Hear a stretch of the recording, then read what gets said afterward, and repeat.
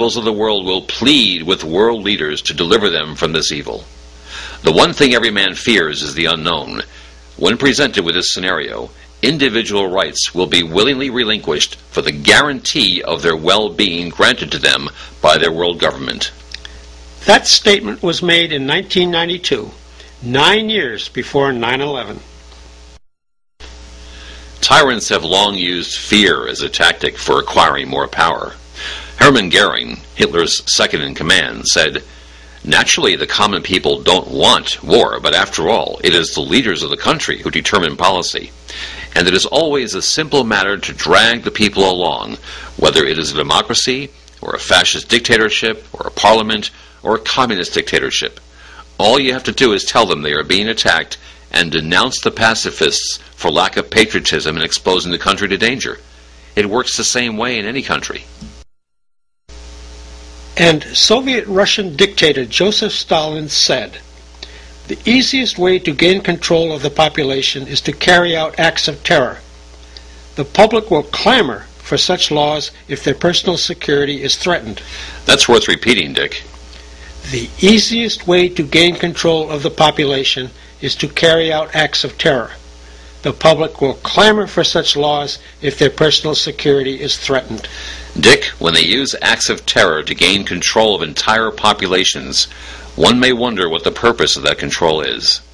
Well, that purpose was expressed by David Rockefeller, who said, "We are on the verge of a global transformation. All we need is the right major crisis, and the nations will accept the new world order." In addition to leaks, we have learned about the agendas of these secret groups from the insiders themselves. Such as Rear Admiral Chester Ward, who was a member of the CFR for 16 years. He warned the American people of the CFR's intentions. The most powerful clique in these elitist groups have one objective in common. They want to bring about the surrender of the sovereignty of the national independence of the United States. A second clique of international members in the CFR comprises the Wall Street international bankers and their key agents. Primarily, they want the world banking monopoly from whatever power ends up in the control of global government. Just about everything that the CFR and Bilderberg people do is treasonous, especially the way the CFR acts as a shadow government. Only the Congress is empowered by the Constitution to make our laws. But the Rockefellers control the CFR, which in turn controls the Congress. And most members of Congress, besides obeying the dictates of the big bankers, are wined and dined by 34,000 K Street lobbyists who represent big business and special interest groups. This is treason because they, the Congress and the lobbyists, are adhering to the enemies of the United States Republic.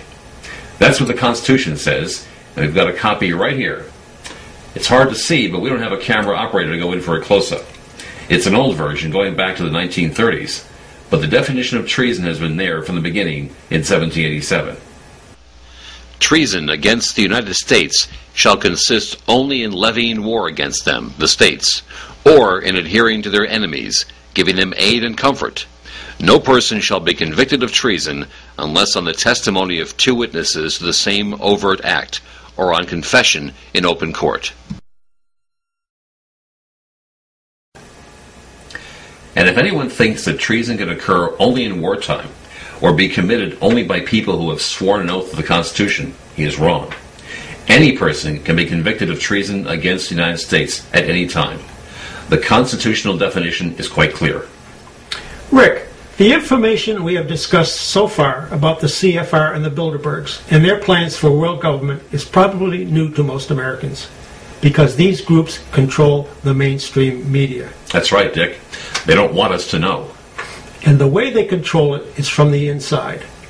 Over 200 CFR members have or had supervisory or influential positions in the national media, including the New York Times, Washington Post, the major networks, Fox, CBS, NBC, ABC, CNN, etc., including National Public Radio, PBS, and major magazines. And this has been going on since at least 1915, when the Morgan interest bought out the 25 most influential newspapers to, quote, properly supervise and edit information regarding things of national and international nature considered vital, unquote, to their interests. Those 25 newspapers are still in business today and still run by those with a vested interest in determining the information available to us and what we think about it. And that is why, since the CFR was created in 1921 and the Bilderberg Group in 1954, there has not been one single word published in any major newspaper or magazine indicating that either one of those organizations even exists, never mind what their mission is. Not 1 second of time has been given over to them on any television or radio station, including CBS's 60 Minutes, ABC's 2020, Dateline NBC, Nightline, and other shows pretending to be based on investigative reporting. Think of those veteran television news journalists like Richard C. Hartlett, Marvin Kalb, Daniel Shore, Leslie Stahl, Diane Sawyer, Barbara Walters, Tom Brokaw, Dan Rather, and Walter Cronkite. These are the correspondents you've watched for years and grown to trust to deliver the news honestly. When he was the anchor for the CBS Evening News from 1962 to 1981, Walter Cronkite was known as the most trusted man in America. But all of them are members of the CFR, and none of them would ever dare mention the CFR or the Bilderbergs on the air. Lou Dobbs is the one major media anchor who reports on the North American Union and other taboo subjects. He is not a CFR member, yet even Lou Dobbs dares not mention the CFR or the Bilderbergs. Dick, what do you suppose would happen if any one of those journalists wanted to host a documentary program on the Bilderberg Group? He or she would not even get to first base, because every TV network is run by members of the CFR. The CFR, in turn, is run by the Rockefellers. Imagine that the journalist pushes his superiors hard. He will never be allowed to speak a single word on the air about the Bilderbergs. And if he tries to go to the public, he will be quietly sidelined and even fired. He would be blackballed in his profession. And suppose a non-journalist asked a question about the CFR during a press conference, as Alex Jones did when George Bush was governor of Texas during a Bush rally and speech in 1998 at a DuPont facility. The victory will be an endorsement of a philosophy. I believe in my heart of hearts the victory in 1998 is going to be good for Texas, and that's the most important thing about the campaign. Shouldn't we abolish the Federal Reserve and the CFR? That's the real reality that none of you will talk about, most of you are members. That's what's destroying this country, Governor. Don't you stand for America, sir? What about the Federal Reserve and the CFR? You people are being lied to. This country's been taken over by Europe, and I'm being drug out. Laugh at it.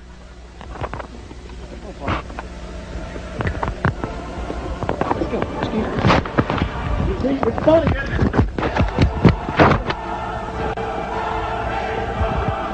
Let's grab an arm. The cameraman was threatened while he filmed the entire incident.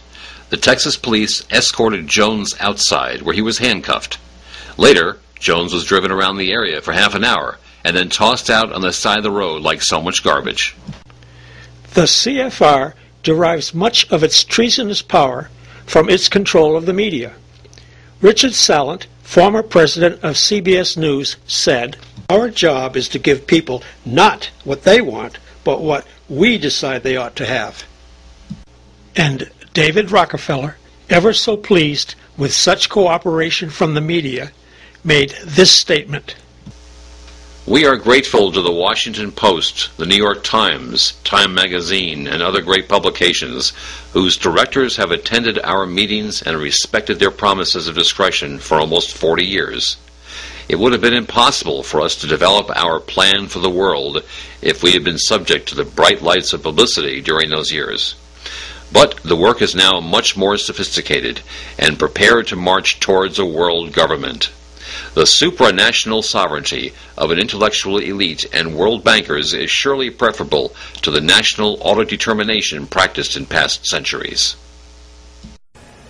Rick, that's an extraordinary statement. Mr. Rockefeller is saying that only the bankers are fit to rule the world. Well, we are not here to be ruled, and not by the bankers or anyone else. Dick, That is why we Americans wrote the Declaration of Independence in 1776, why we pledged our property and our lives, and why we went to war against King George III of England. It was to be free, not to be ruled. If you saw anything in Part 1 that surprised or even shocked you, hold on to your hats for Parts 2 and 3, because you ain't seen nothing yet.